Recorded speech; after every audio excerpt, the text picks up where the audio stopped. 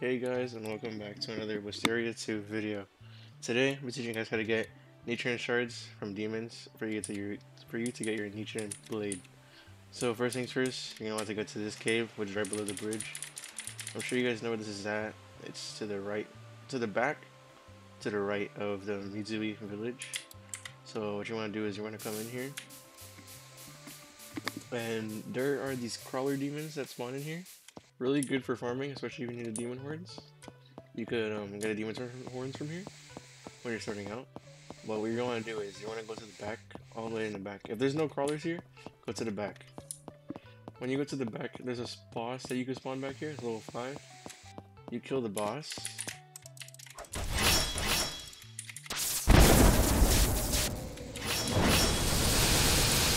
Once you kill this boss, all of the crawlers will spawn back. So basically what you're going to do is an infinite cycle of respawning and killing, respawning and killing, respawning and killing. So as you saw, we walked over here, there was no babies. I call them babies, honestly. But there was no crawlers, right? There was no crawlers when we walked in. So now when we come back out here towards where everything is at, all the crawlers should be respawned. And this will help us get our Nichirin shards. We already have the babies are back. They have respawned, and now that we killed the boss, now you can take down all of them. Try to farm for the Nichirin shard drops.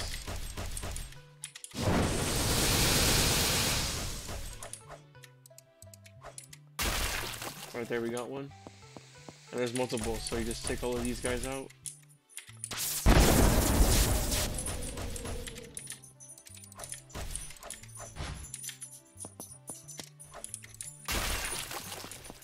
And this guy is taking them out too.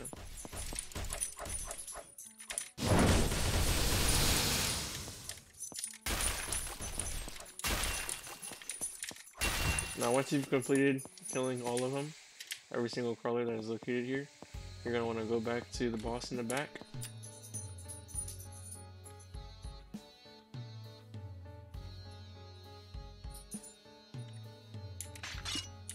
Once you have arrived back here, respawn it again, and repeat the process. Thank you guys for watching. I hope you enjoyed, and see ya for the next one.